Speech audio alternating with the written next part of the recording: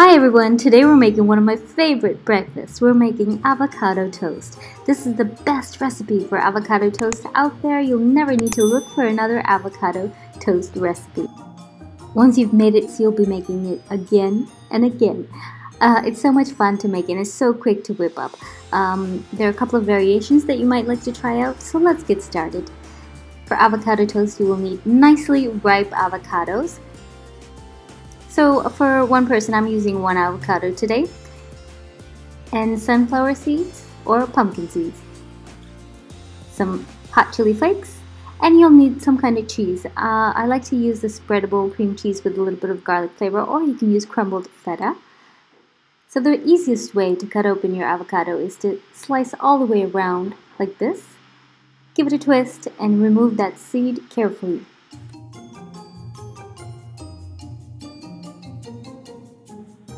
And we're going to scoop out the flesh of the avocado simply with a spoon, and we can spread it onto our toast. So use your favorite toast. Wholemeal bread slices is the best for this. So once your bread is toasted, you want to work quickly because you want to serve it before the bread becomes cold. You can either mash your avocado separately and then spread it onto your bread, or just directly onto the bread is fine as well. Just work quickly because you want to have it while the toast is still nicely toasted. So add whatever cheese you like. You can use crumbled feta. When I use crumbled feta, I use the pumpkin seeds, but today my favorite actually is the cream cheese with a little bit of garlic. I'm using kire. It's really delicious. So we're just going to crumble the cheese up and add it like this in small little chunks, and then add the sunflower seeds, which is my favorite.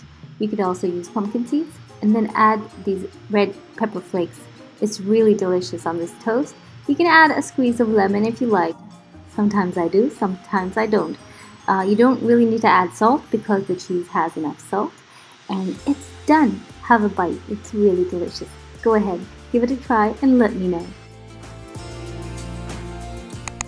If you like my videos and recipes for the best global recipes, don't forget to subscribe, like, and leave a comment. I hope you enjoyed the quick video recipe. You can always take a picture and share with me on one of my social media links. Thanks a lot for watching. Bye.